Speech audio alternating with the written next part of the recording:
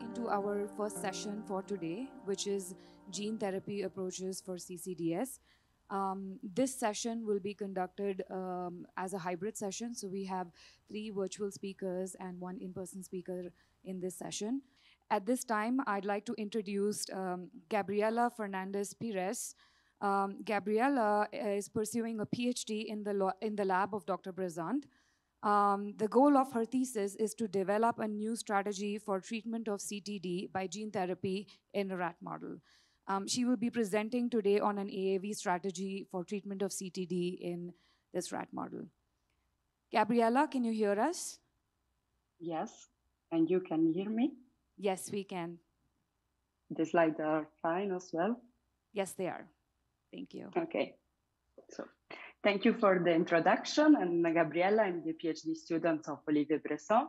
And today I will present the AAV strategy to treat creatine transporter deficiency in the SLC 6A8-KI rat.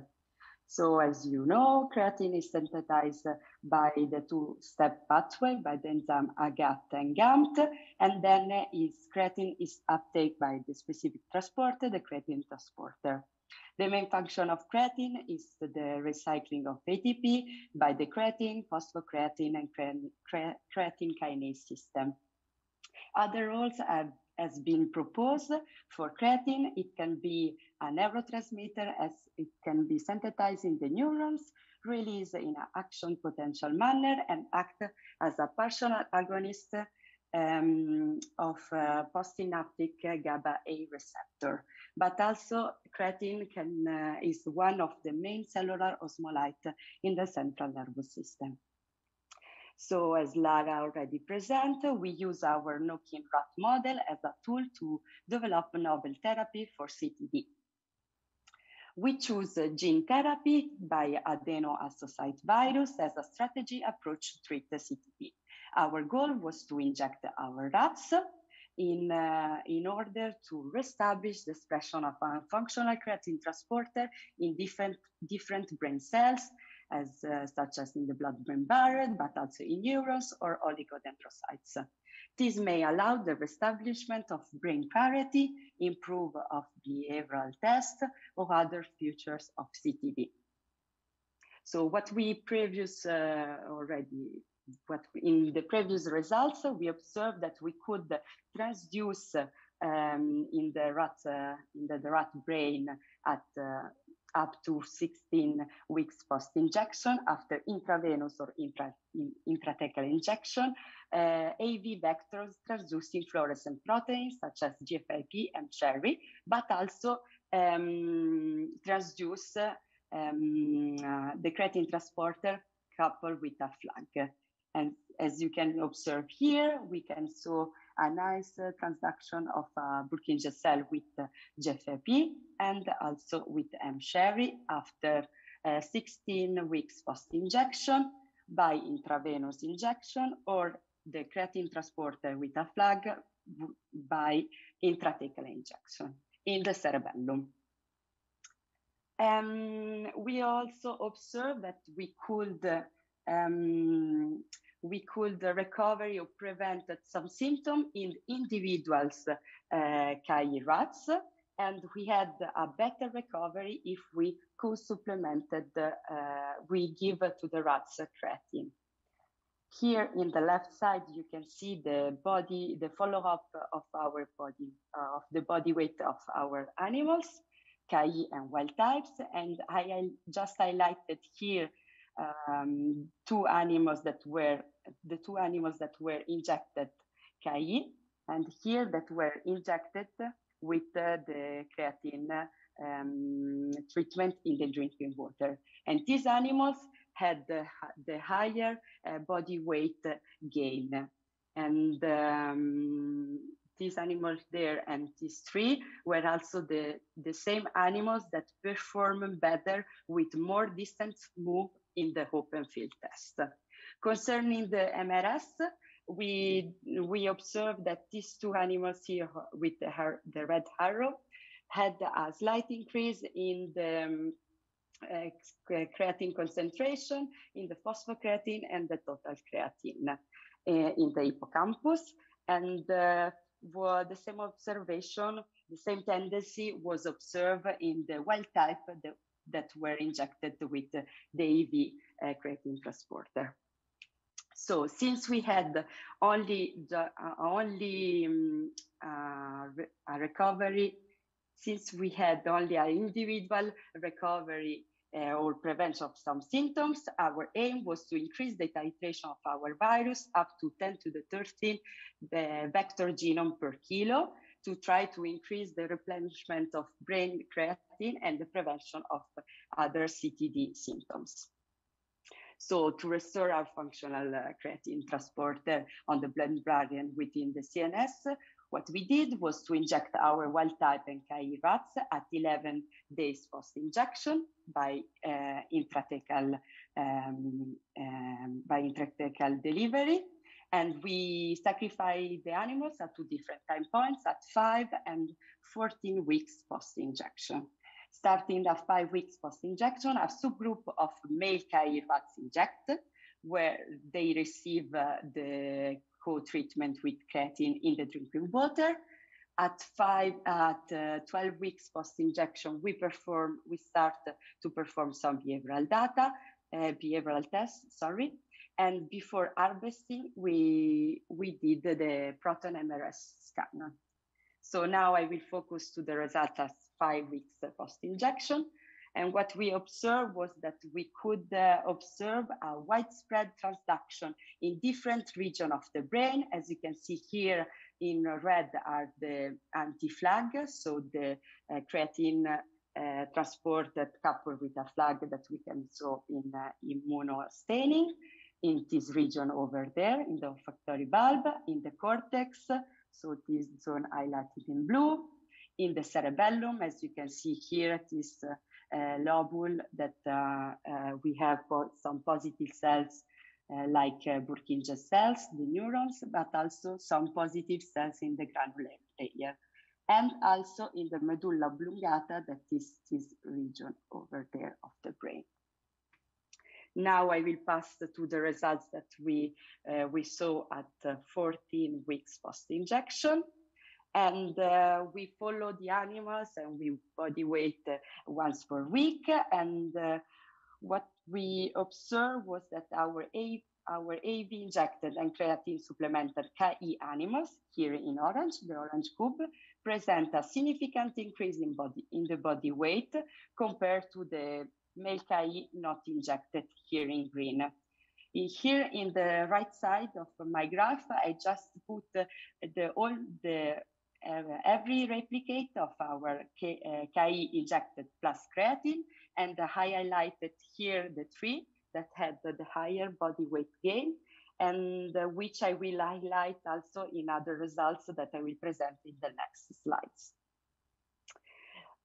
We look at the creatine to creatinine urine ratio, and as you can see here, our male KI injected present a decrease in the creatine to creatinine ratio in urine, and an increase compared to the KI not injected, here in green.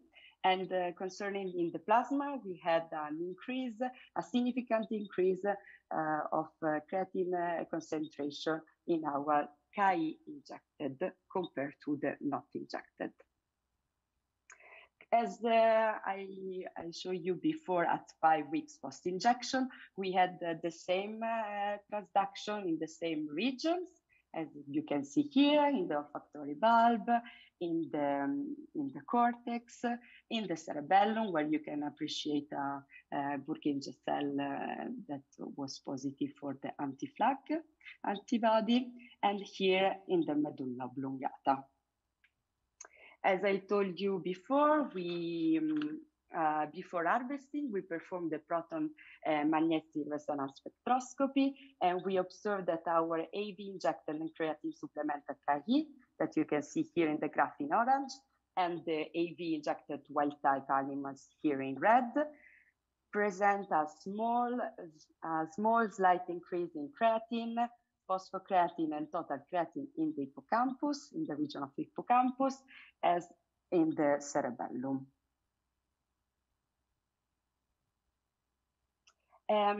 We perform also some behavioral tests, and such as the open field. And here we could show that the AV injected Ki plus or minus creatine move more and with more velocity compared to the Ki not injected, as you can see here in green and also there.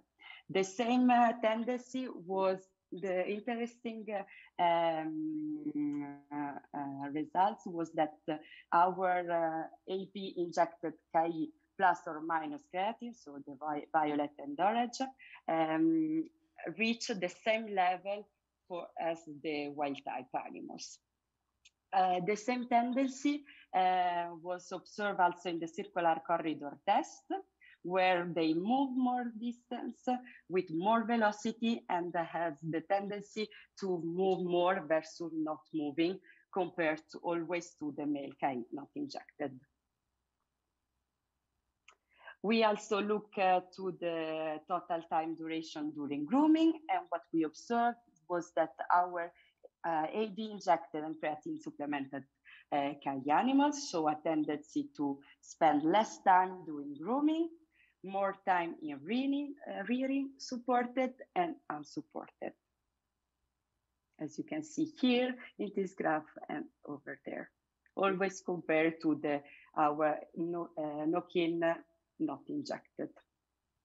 So with this, we could, in conclusion, we could see the transduction of our creatine transporter coupled with a flag in different regions of the brain of our Ki males injected. We could also show a significant increase in the body weight gain with a reduced creatine to creatinine ratio in urine and an increased creatine concentration in plasma. And we observe a rescue in the locomotor activity. Concerning the proton magnetic resonance spectroscopy, so far there is only a non-significant tendency of creatine increase. So in conclusion, the take-home message is that our AAV-driven strategy aiming to correct CTD in our in vivo rat model is encouraging, but more work is needed to increase the efficiency of the creatine transporter flag transduction. And with this, I would like to thank all the people working at this project and also our collaborators at Schulze at the PFL, and you for your attention.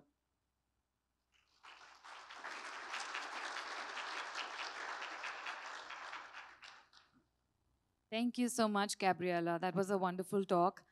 I'm sure there's several questions that will come up in the Q&A session, so I'm looking forward to it. I'd like to invite Dr. Lara Baroncelli. Dr. Baron. Hi, Lara. Hi. Lara joins us from the Neuroscience Institute of CNR in Pisa, Italy. She has published several papers on the study of CTD in mouse models. She also works very closely with our association through the Gene Therapy Consortium and is involved in several initiatives with us. Today, Laura is going to be presenting on some of the work conducted in her lab on creatine transporter deficiency. So, Laura, over to you now. Okay, thanks a lot for the kind introduction, Sangeeta, and good morning, everyone. I would like to thank, first of all, ACD for the organization of this beautiful symposium, and I'm deeply sorry for not being there in person, but some issues held me in Italy, so I have to go virtual one more time.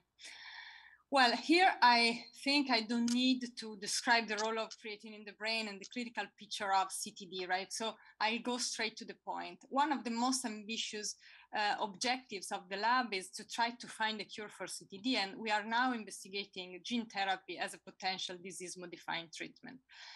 Indeed, at least in theory, CTD is an ideal target for gene replacement therapy because it's a monogenic condition.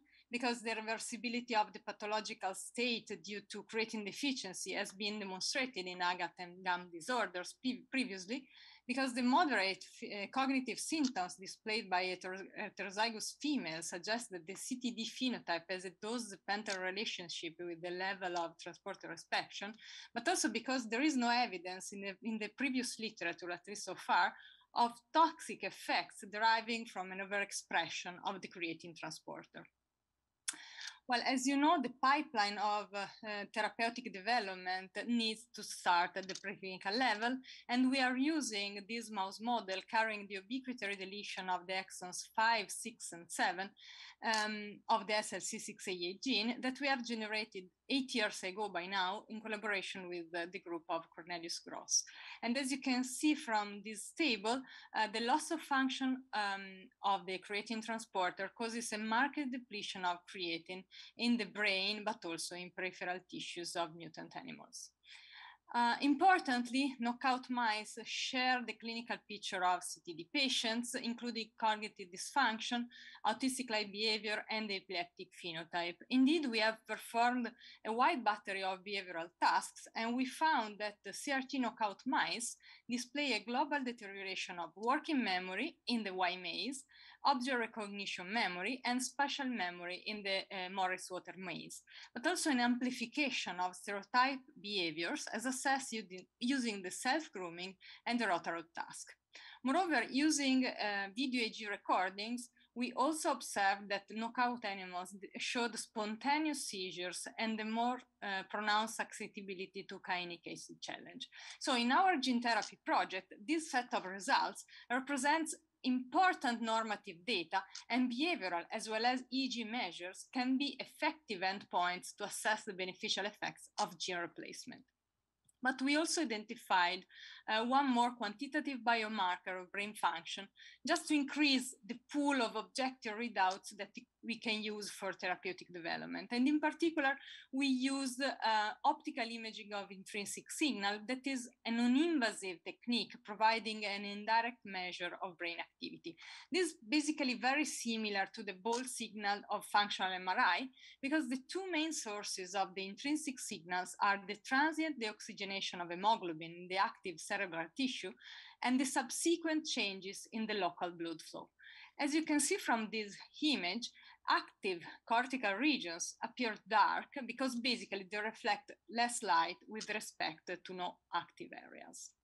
And we demonstrated that cortical hemodynamic responses evoked by a visual stimulus are able to effectively discriminate between mutant and wild-type animals at different ages, indicating that the assessment of brain metabolic consumption might be used to test the brain response to therapeutic intervention.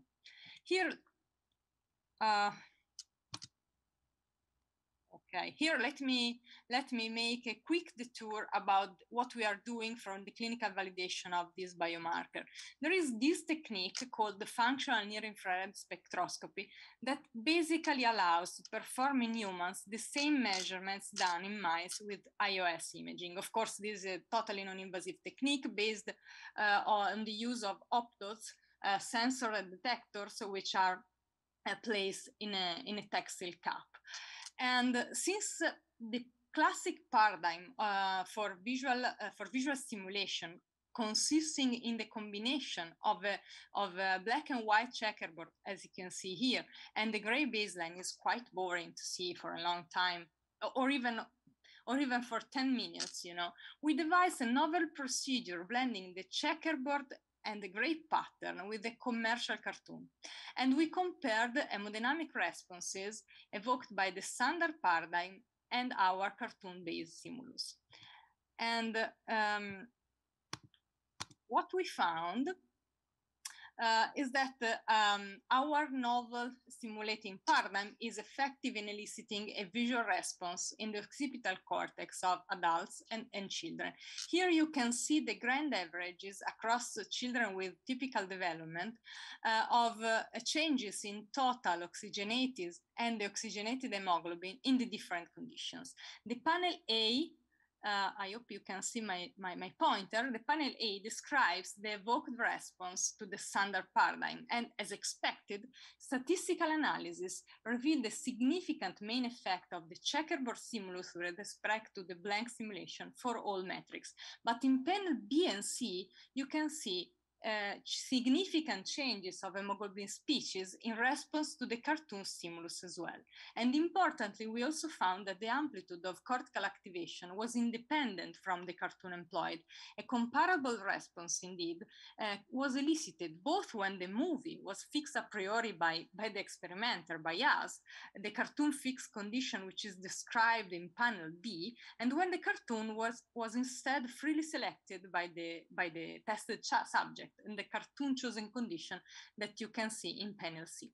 Thus, this can be a novel method for measuring visually evoked cortical activity with NIRS that ensures an elevated compliance of young subjects because, of course, seeing a cartoon can be entertaining, high quality and reliability of measurements, and the preservation of inter-subject variability. And now we would like to start the evaluation of children with CTD, but we need some adjustments to our simulating paradigm.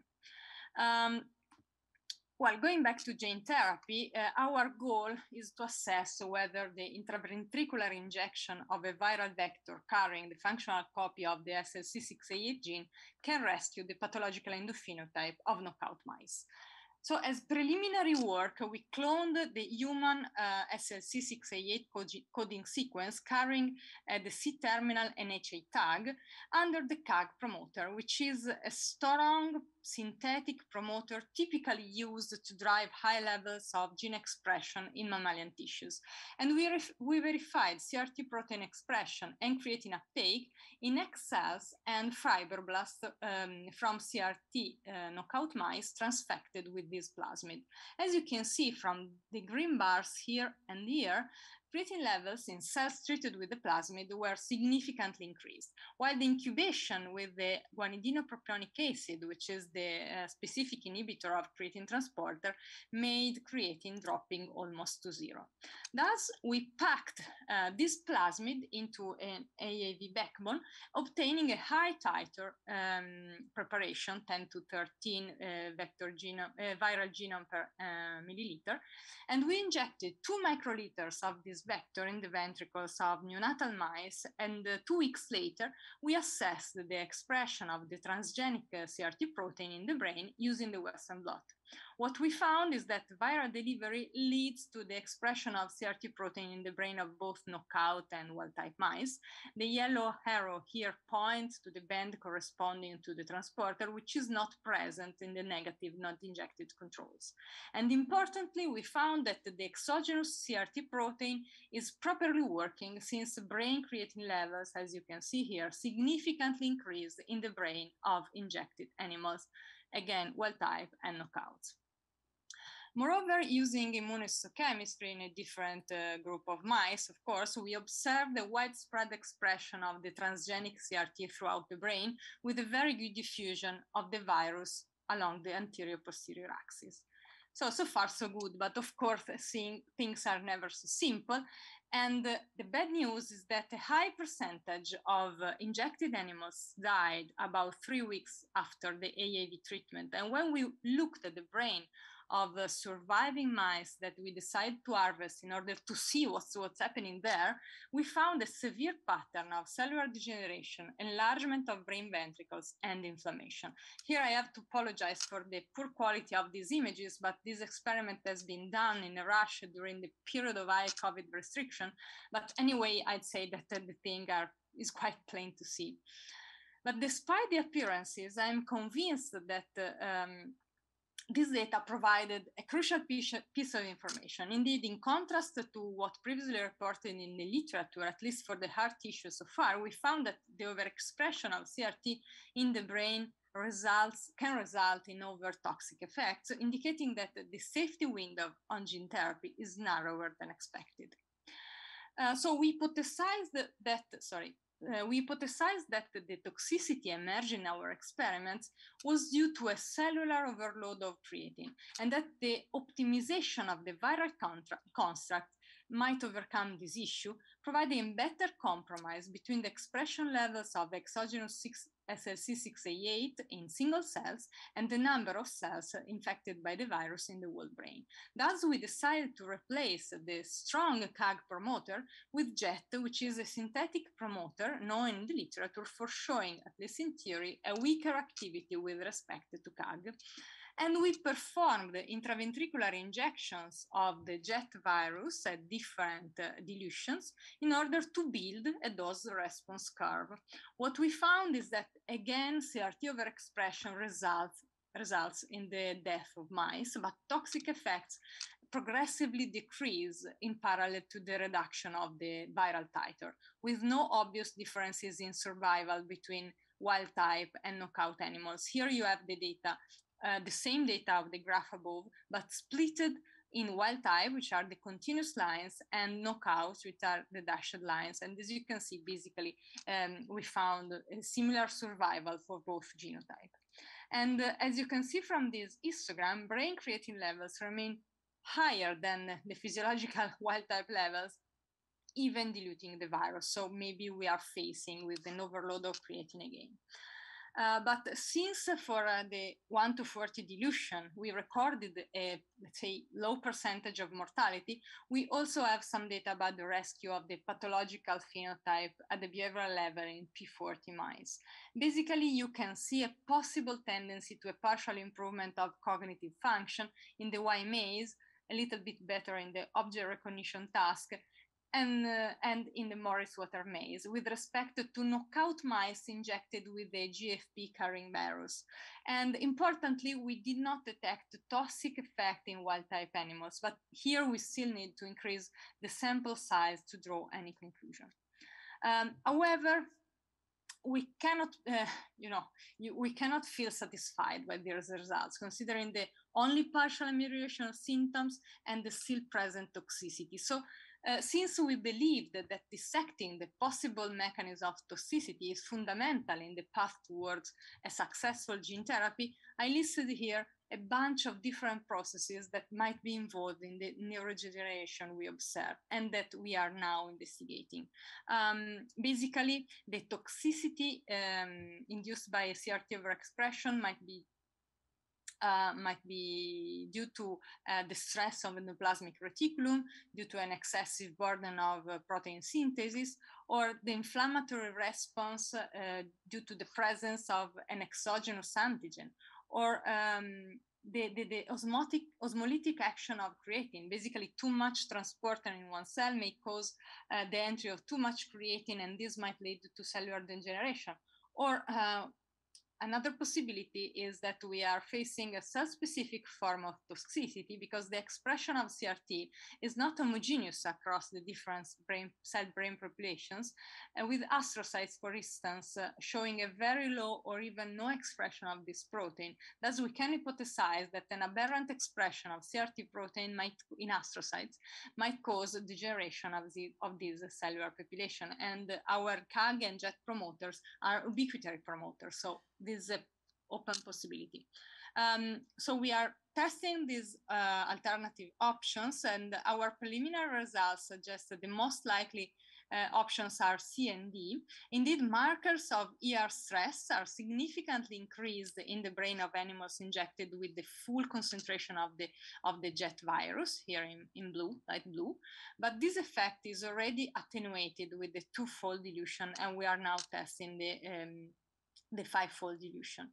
And also the neurodegeneration induced by a local injection of the virus in the cortex of adult animals here you can see that the ipsilateral cortex, where we performed the injection, showed a very significant neurodegeneration, is not reduced by the oral treatment with desamethasone and cyclosporin, which are 2 anti-inflammatory drugs that we administered to the animals at high doses. On the basis of of these results, we are now working to the further optimization of the viral construct. And here you can see a list of possible alternative strategies that we have on the table. Basically, we are testing in vitro, in egg cells and primary cultural neurons, different promoters, including PKG and the endogenous promoter of SLC6A8, which has been recently identified by the group of Gaia Salomons, with the aim to induce a lower expression of the exogenous gene at single cell level. We are investigating the possibility to attach a destabilizing domain to the C-terminal of SLC6A8, which essentially increases the kinetic of bucydination and degradation by the proteasome of the resulting CRT protein, thus keeping down the expression level of the exogenous transporter. And we are going to assess a cell-specific approach using the synapsin promoter, which is a strong promoter targeting gene expression only in neurons, thus avoiding the astrocyte problem. So to summarize, we found that the excessive level of creatine transporter and or creatine cause cellular degeneration. Thus, the therapeutic window for CTD gene therapy is narrower than expected. We found that the jet intraventricular injection at relatively low titer partially improves the cognitive phenotype of knockout mice, and we are investigating the possible mechanism of toxicity and possible alternative strategies to optimize our therapeutic tool and maximize the positive effects of gene therapy in the hopefully next future.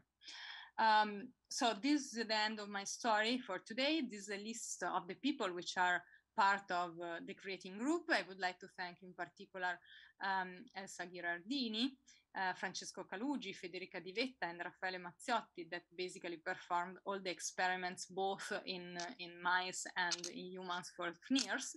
And these are the funding agency that made the research possible. And of course, thanks to all of you for your kind attention. I will be open to questions in the QA session later.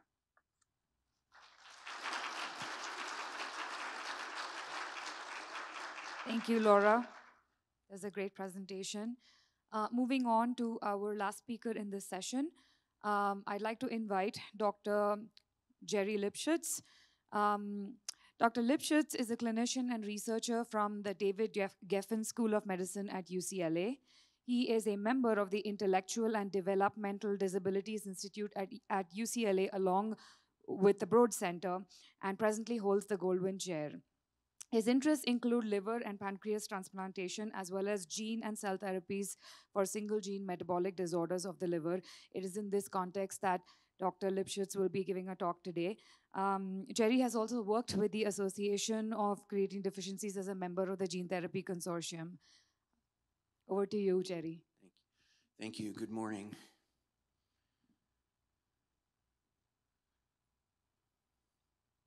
So I'm going to talk about gene therapy for GAMT deficiency. This has really been my focus. So I think every speaker before me has spoken about the pathway, so I'm not going to spend any time on it at all. But other than to indicate that in this disorder, guanidinoacetate is elevated and creatine is decreased, which I think everyone is already aware of. So I know this is a mixed crowd, so I'm going to spend a little more time talking about the methods so that everyone really understands where we're starting from. So the concept in 2022 primarily is to take a virus and alter its genetic material to carry the gene of interest. So whether it's SLC6A8 or AGAT or GAMT, you can take a virus, alter the virus, remove essentially all the viral genes, and put in the genes that you want. That's really the concept here. So the prior two talks talked about this, using the same type of viral vector. So the most common viral vector used in 2022 in the laboratory and in patients for monogenic or single gene disorders is a virus called adeno-associated virus, or AAV. So if you have a dog and a dog gets a vaccine for parvovirus, this is in the family of parvovirus. So this is what we're talking about here, but this is a human virus that doesn't cause any disease, or it's generally thought of as not causing any disease. So on the top part is what the virus is like normally. It has these end components called ITRs, or terminal repeats, that help in the packaging of the DNA, the genetic material, into the protein coat of the virus. And it has these genes called replication genes at that end in pink or purple, and on the other end are called capsid genes that make up the protein coat. You can't, generally, viruses don't just deliver the DNA into your bloodstream, it's protected in a coat. So you can get rid of those viral genes, the replication of the capsid genes, and inside you put what you call a transgene cassette. So if you just put the DNA in of the genes, so you put the GAMT gene in, it's not going to express, it's not going to be produced. You need something to turn it on. And so on the far end, in the green, is the promoter, a regulatory element that causes the gene to be expressed, to make multiple copies of it. At the other end, in orange, is something called a polyadenylation signal. It's a component that's added on to the RNA, the genetic material that the DNA is made into, to give it stability. So you make this cassette of those components, your promoter, your gene of interest, and this polyadenylation signal. So you can change the promoter to get more expression or less expression, like Lara Baroncelli was just telling us about. And you can use promoters from other animals. You can use promoters from viruses. You can use whatever promoter you want or been defined to give you more or less expression. And you can also use promoters to give tissue specificity. So if you want expression just in neurons, you can get expression there. If you want expression just in liver cells, you can get expression there. This is obviously not simple. It's taken decades and decades and decades of work for people to figure these things out. But this is what we're talking about here, is taking a virus that's out in the air, out in the community, out in people, out in animals, modifying it and using it for a therapeutic purpose.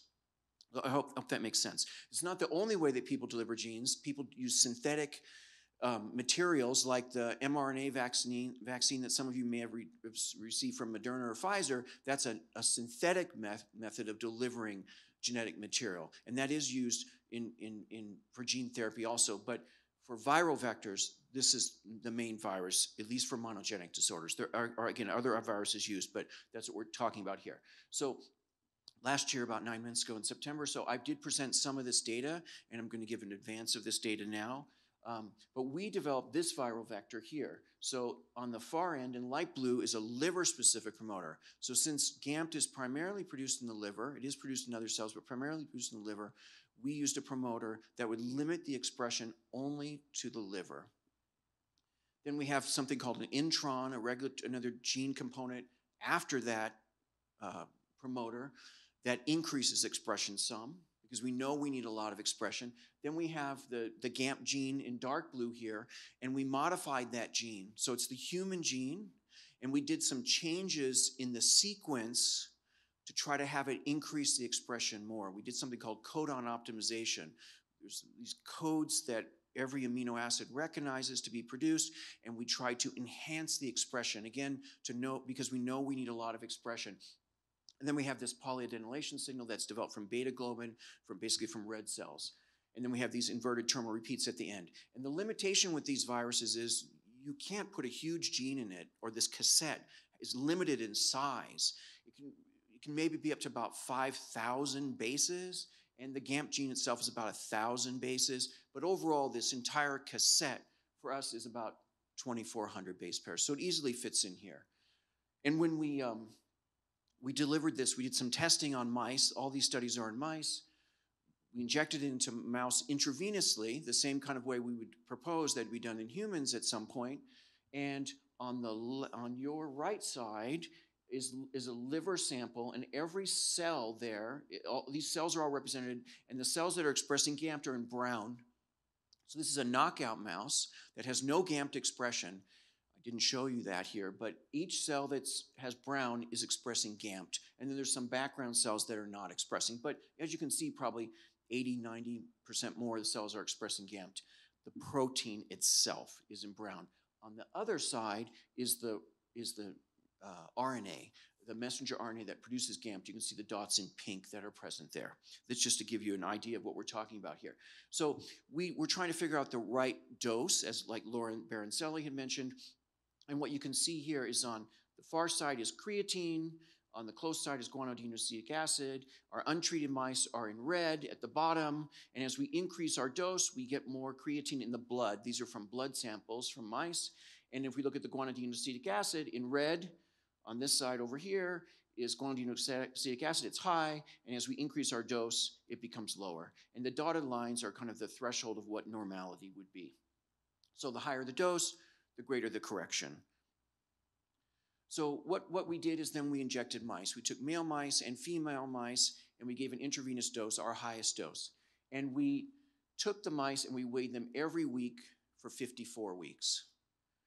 And the colors are the same throughout everything here. So in black is the wild type. In red are the GAMT deficient mice. Okay, black is wild type, normal mice. Red is the GAMT deficient mice. In blue are the treated mice. So they're GAMT deficient, treated with the virus to express GAMT. And you can see start with the females here. You can see the red over that year. The mice have some fluctuation, but they're smaller. Their weight is less. But if we look at the females and the treated and the wild type in black, the treated in blue, we see that the weight catches up. At the beginning, the weight's a little lower at the far end, and then the weight catches up to be basically equivalent to the wild type. There's no statistical difference. If you look at the males, for whatever reason, the wild type males continue to gain weight.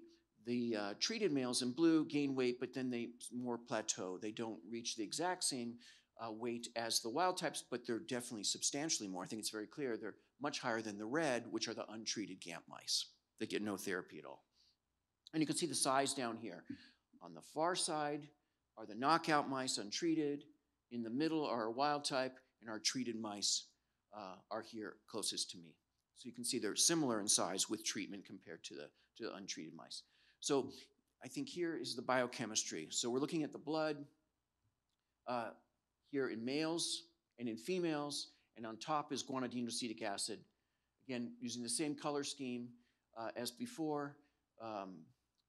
In guanidinoacetic acid, the red is high in the blood throughout the year. In males and in females, the red is high.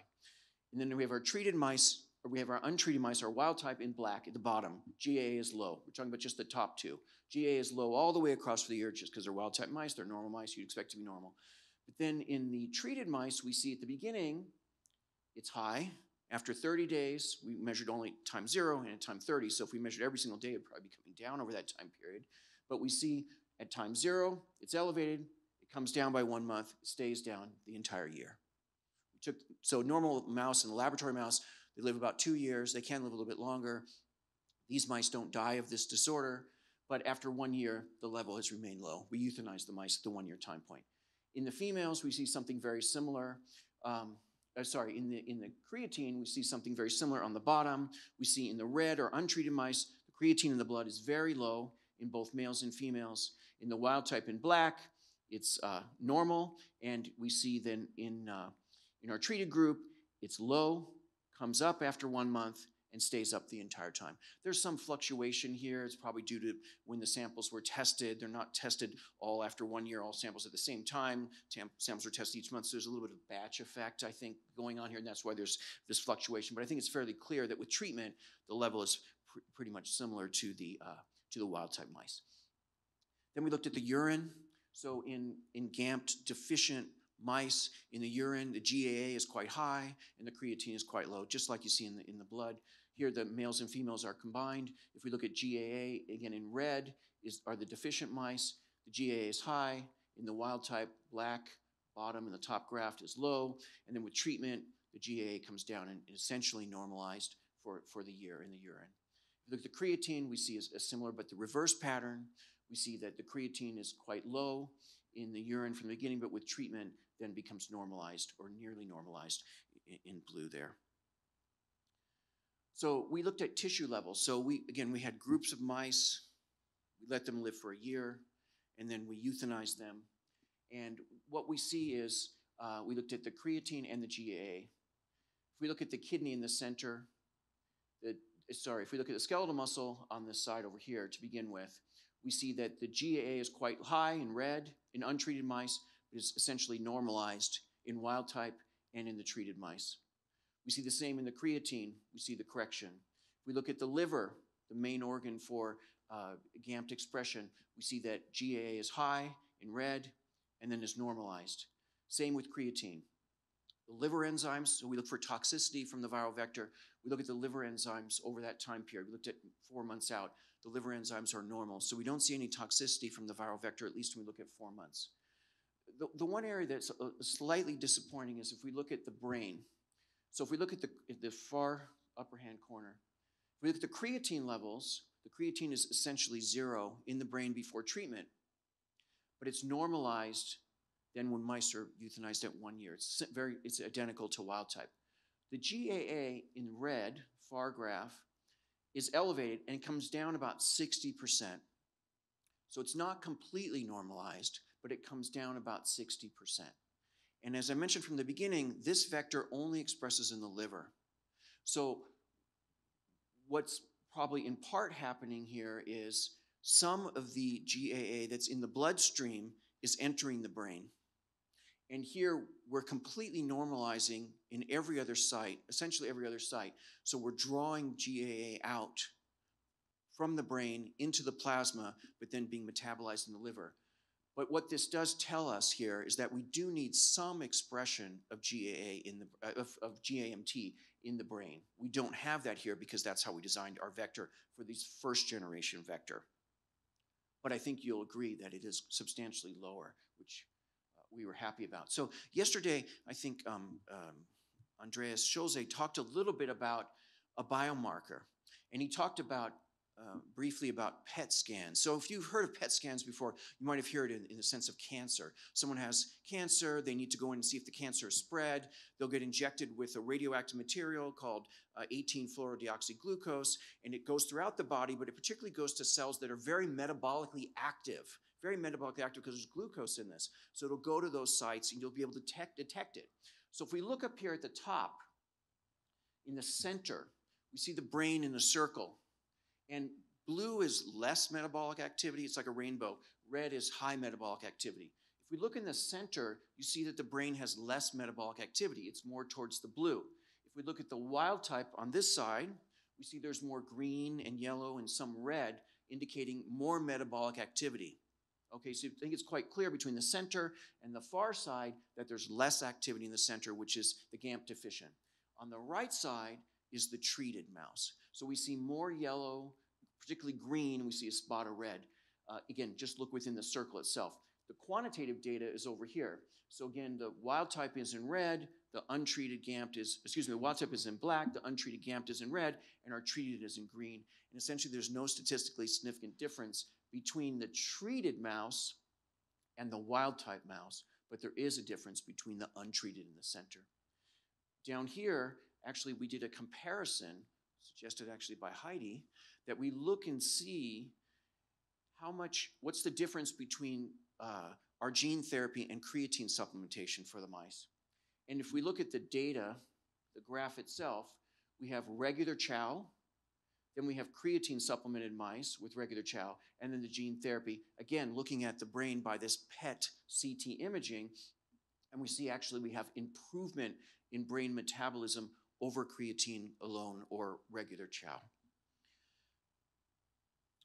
We did this in the final slide here. We did this behavioral testing, which can be a little bit confusing, but just to explain briefly, it's something called a Barnes maze, which was developed by a woman named Mary Barnes in 1979. It's very similar to that Morris water maze, but it's all dry. So basically you have this big disc, and on it are about 40 holes.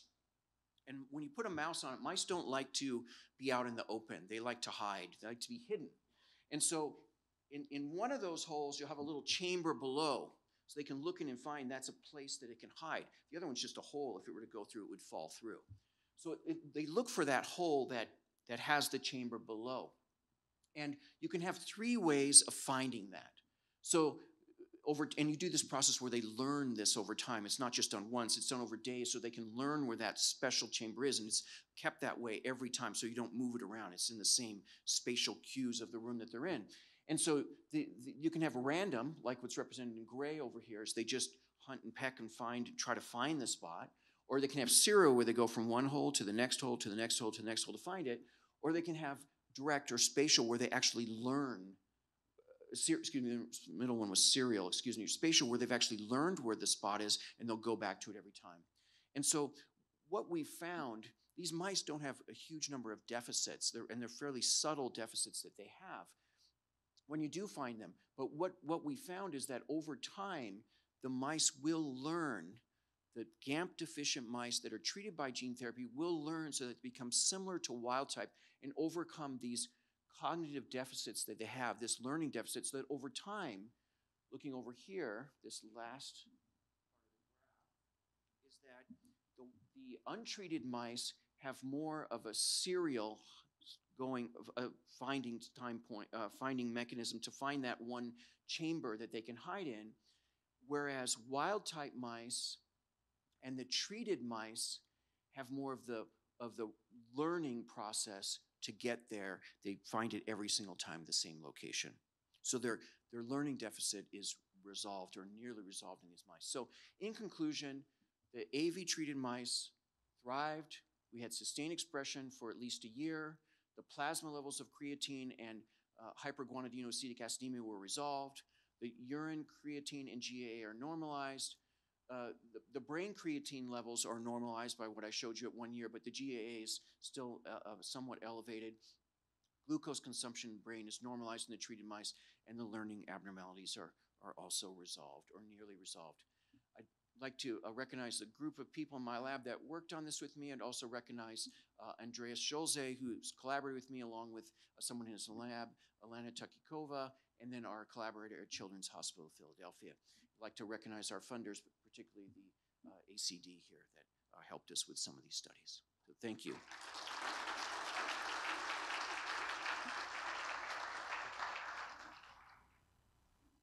Jerry, thank you so much. That was a wonderful presentation.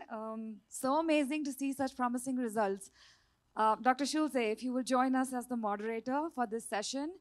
We have our virtual speakers on the screen up here. If you could turn on your cameras, please. As a reminder to the audience, our virtual speakers cannot see you, so if you could just introduce yourself when you ask a question, I'm sure they'll appreciate it. Good. So thank you very much for all the speakers. I think we had 4 excellent talks and a lot of food for thoughts and questions, I guess. And we are a little bit challenged because I don't know how many minutes we have, because we are also we're going to do up till 10:15. And for those individuals who would like to also grab coffee, please just step outside, grab coffee, and come back. Okay, good. So I want to recapitulate briefly what we just heard, and this is Lara Duran-Trio talked about the observations that the group in Lausanne made with a rat knock-in model for creatine transporter deficiency, and she specifically focused on female rats in those what she reported to us. Laura, I want to ask you one brief question. So I try to ask brief questions and hope you get brief answers, because I want the audience to have the opportunity to ask questions. The one question I have to you, can you hear me, Lara? Yes, I can hear you. Okay, good. So it looks to me, and I don't completely understand, when you do the knock-in, that is before you get pups, and then they can have a full lionization, different lionization, or how does it work?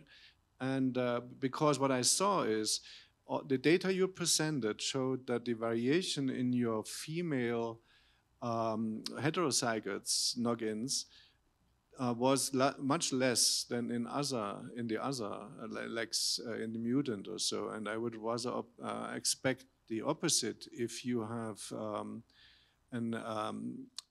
different X inactivation and you measure metabolites related to the gene defect.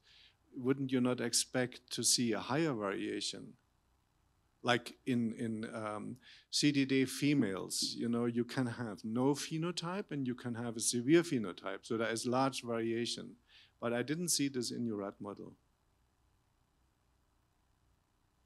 I don't know if I understood well the question, but we have, we have a broad spectrum of different phenotypes in heterozygous females.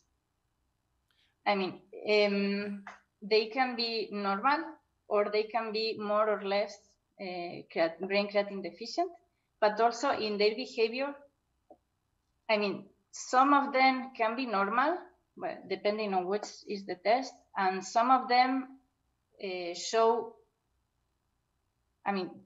differences on that. It's not really an homogeneous group as homozygous females. They have more variability, but it's true that there are some features, for example, in behavior, when we weighed them, they were completely homogeneous, all of them, in general. Yeah, I looked at the metabolites, for example, creatine, and there was less variation than in the homozygous group. Creatine in brain, creatine in... Yeah, and also the urine creatine in ratio. In urine.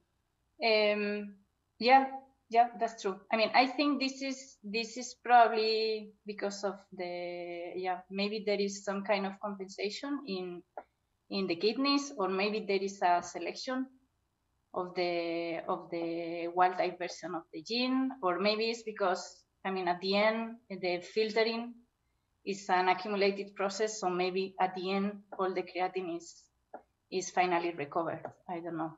Mm-hmm. But it's true that in kidney, it seems that they perform better as expected. Mm-hmm. It's not like the plasma creatine is true. That's true. Okay, thank you.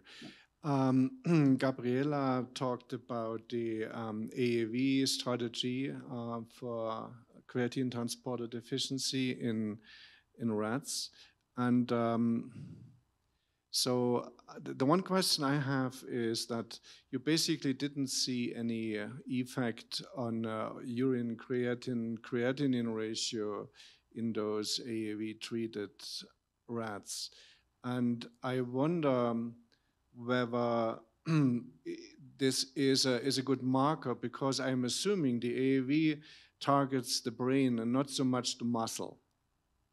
And the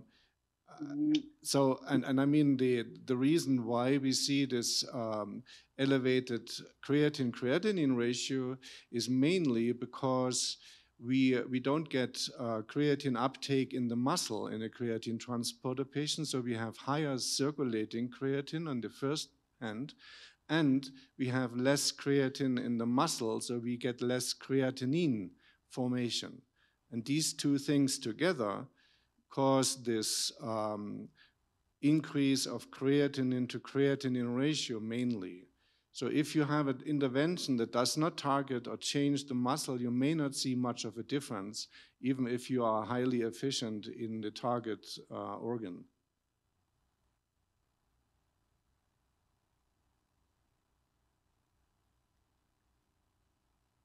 Gabriella? Yes, I didn't hear the finish of the sentence. So oh no, there was no there was no question mark at the finish of my sentence. So my question was, could it be that you didn't see much of an effect in urine because your vector is only is targeting the brain and not having an effect on the muscle? So you are asking me that maybe the virus is targeting more the brain and not the muscle? Yes. Yes, yeah, this could be, but you tell us that you didn't saw a difference in the creatine to creatinine ratio in the urine, but what I saw, You did see a difference? Then perhaps I misread the diagram. Yeah, yes, we saw a difference. The Ki-injected animals with the virus have a decrease in the creatine to creatinine urine ratio. And we have also, sorry. No, please go ahead. Okay, and we have also an increase of creatine concentration in the plasma of our KI injected animals compared to the KI not injected. Okay, good. Okay. Thanks. Welcome. Laura talked about very important finding, and this is the gene dosage is very significant in gene therapy for creatine transporter deficiency, and it is perhaps the most challenging aspect of in the development of an efficient treatment.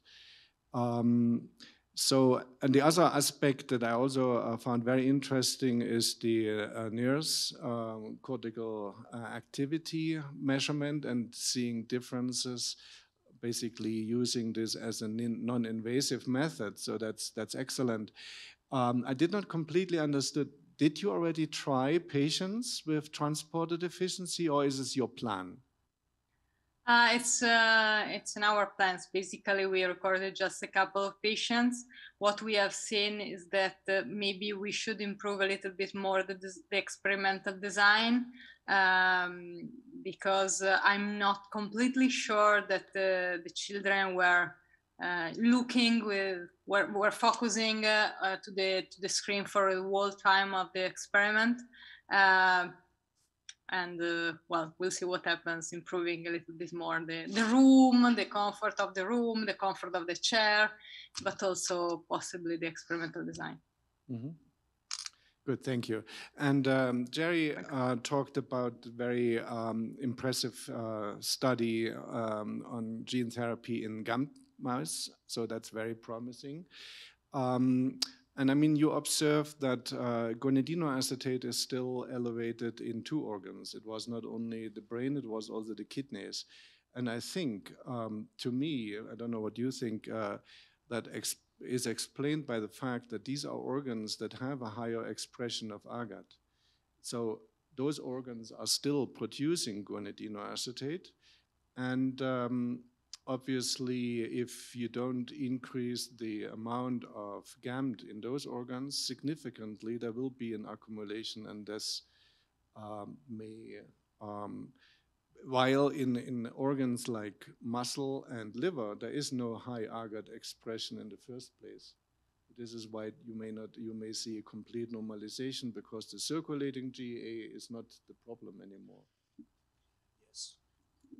Yes, completely agree. Thank you. And I neglected to mention, this is our first generation vector, and now we've developed a new one to try to overcome limited expression in the liver, which was our design, but to have expression in other locations. Kidney expression with adeno-associated virus is very difficult, but I'm hopeful that we'll have some brain expression to overcome this. But we'll see maybe for next year. We have so now questions. Yeah, we have 4 audience members, and I'm going to go round robin through them. Please introduce yourself when you ask the question. Probably be a bunch more. This is Guy Bogar, parent of CTD patient. This first question is for Gabriella. You had some pretty good results there, but did you see any behavioral issues with any of the mice? Any negative behavior? I'm sorry, any negative behavior issues from the injected mice? In rats. Rats, sorry. No, until now we don't see any negative behaviors in our rats. Okay, moving on to one more audience question.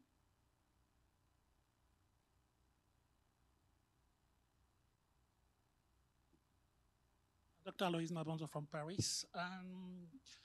Thank you for your impressive talk. I have a question for Dr. Gabriella. I'm wondering if you use the same serotype adenovirus as Dr. Lara Baroncelli. This is the first question. And the second question is, what about the biodistribution of adenovirus? So I don't think I'm using the same construction as Lara Baroncelli is using. We are using the promoter that is the cytomegalovirus promoter, So this is a difference. But and then for the biodistribution, I don't know what you mean. You mean in different tissues or? PK studies, pharmacokinetic studies of your. Okay, we didn't perform this, but it's a nice tip to do it and to look at for this. I have a question for Dr. Lara Baroncelli. Do you think that the toxicity of the adenovirus could be due to the dysregulation of the blood-brain barrier, as it has been reported for this kind of serotype of adenovirus? Yeah, well, actually, we performed an experiment. Hi, Aloise. Actually, we performed a control experiment using the same serotype of AAV with with the GFP protein, but also a channel rhodopsin protein, which is usually employed for optogenetic studies. And in our hands, these two different proteins do not induce any kind of cellular degeneration. So our hypothesis is that the toxicity is specific of the exogenous protein, in this case of creatine transporter. And if I may, I guess that the serotype is the same because it should be AAV9. At least our is AAV9. Of course, the promoter is different. Hi, my name is Sung, and I'm a parent of a CTD patient. I have a question for Dr. Lara. You mentioned the overexpression is toxic. I wanted to know how much is too much. Did you see a threshold for the toxicity? And on the other side, you said the therapeutic window is small. And do you know what the threshold is for to see the clinical benefit then? This is a great question. Basically, we are trying to do that. We are trying to understand which is the threshold needed for avoiding the toxicity effects and seeing the beneficial effects. So far, we did not identify the real threshold because we don't think that it's a threshold related to the concentration of the virus, but we think the threshold is of creatine levels in single cells. We do not have, at least I do not have, tools for measuring creatine with the resolution of a single cell level. And so this work is not so easy to do. But using the gas chromatography and mass spectrometry that provides us, creatine levels in brain homogenates, we are trying to assess combining this with the behavioral testing and other methods. We're trying to, do what achieve the better compromise between the creatine expression, the creatine transporter expression at single cell level, and a very high titer of the virus to transfect the many cells in the brain and obtain beneficial effects. You are right. It's an issue of threshold, but it's not so. It's quite tricky to understand which is the threshold actually. Hi, so my name is Hilary Beggs, and I'm at Ultragenics, and I have a follow-on question to that, and then an additional question. It's interesting to compare the two AAV therapies, with the different promoters. The first with the CMV promoter, the second with the CAG and SV40 promoters. But did you guys do any brain slice sort of imaging of cell death? Looking at the individual cellular level that you could track over time? Because I think it's really interesting to address, you may be, regardless of the percent transduction that you see across the brain, you may have a promoter that's driving expression of your transgene at a very high level in individual cells that's causing the toxicity. So I was just wondering if you guys looked at any markers in your brain slice that would overlay with your, GFP or, other markers of the virus itself. This is a great question as well. Well, not yet, but you are totally right. The problem is that probably AAV transduce some cells with many copies and other cells with, I don't know, one copy. And this induces a very large distribution of the CRT expression in the across the different cells in the brain. And a further optimization that we plan to do in the future of the viral construct is to introduce a regulatory element using, for example, Myrna, to avoid this large distribution and to obtain a very tiny distribution with many cells expressing the same levels of the transporter, possibly just one copy. We do not have a tool like you suggested.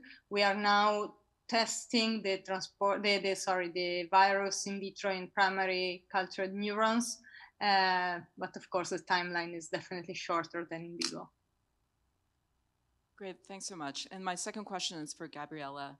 I was wondering if you would speak to your decision to supplement creatine in your rat model in addition to the AAV supplementation. And so I was wondering, did you do a control that was just creatine supplementation in your knock-in rat, that didn't have the virus, so that you could determine the contribution of the creatine supplementation alone? No, we didn't have this control group, but it will be nice to have this to have the control. Thanks, Gabriella. We have, I think, 2 minutes for this session to close. I have a couple more questions from parents and other audience members. I'm going to allow 2 more minutes or 2 more questions from parents before we close the session out. Well, with regards to time, I'll try to make this brief, but Dr. Lipshutz and Dr. Schulze, could you elaborate maybe just slightly with regards to what you already talked about, the GAA reduction of only 60% in the brain as in comparison with the liver? I mean, you mentioned the GAMT circulation. Could you elaborate just a little bit on that? And then if, Dr. Lipshutz, you said that would possibly be studied in follow-on studies. Like, could you talk briefly about how and if you would do that specifically? So regarding the second question, I would, this was the kind of the proof of concept to see if it could be done at all. I will say that, as you've picked up already, and by the number of questions you can tell, the SLC6A8 is going to be a harder disorder to treat than GAMT. It just is. But I don't, so the next steps for us and the steps that we're already pursuing are to alter our cassette so that we get expression in other sites. So as Dr. Schulze suggested in regards to your first question, is that we need to have expression in organs that express AGAT.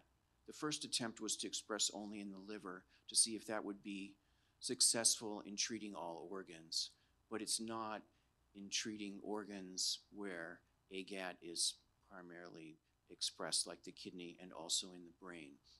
So I think altering, I know that I tried to give an introduction here to make it easier for everyone to understand, but there's some other components that you might have picked up from here in the last 10 minutes, is that the viruses can be different in the sense that it's still AAV, but you can have different strains, what we call serotypes.